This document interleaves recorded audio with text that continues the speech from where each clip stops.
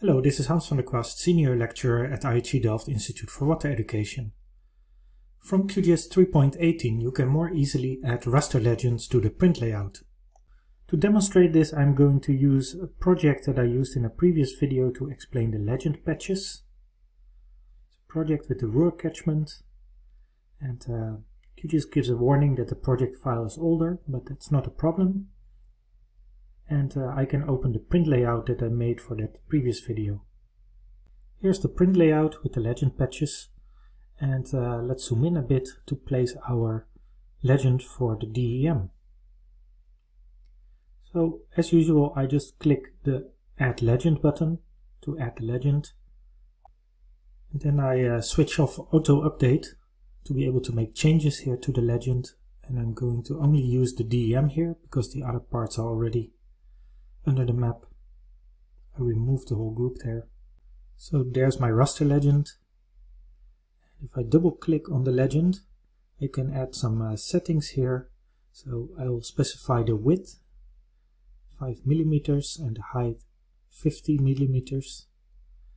And I want also that the meters in the legend are specified as a suffix, so I add a space and an M, and you see now that the meters are there. Let's change a few other settings to make it nicer, to look at some of the features. So in this case, in our map, our low areas are on the top. So it's a bit more intuitive to make the low values at the top. Let's remove here some of the text that we don't need, and let's edit the label and call it elevation. Now it already looks great, but we have this white background that we want to remove. So I scroll down and I uncheck the box for background.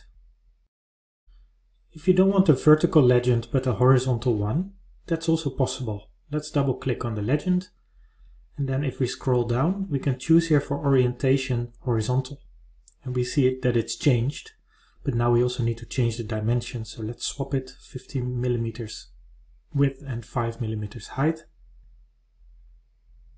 and I want then the maximum on the right.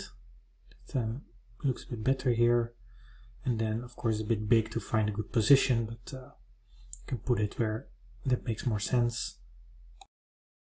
Now to demonstrate that it adjusts for the minimum and maximum values, I change the minimum value to 100, so the colors are stretched in a different way. And I go back, and if I do refresh, it is not automatically adapted, and that is because the auto update is switched off, so I need to switch it on and then it will adjust. But then I also get those other items back again, so I need to remove those and apply the settings again.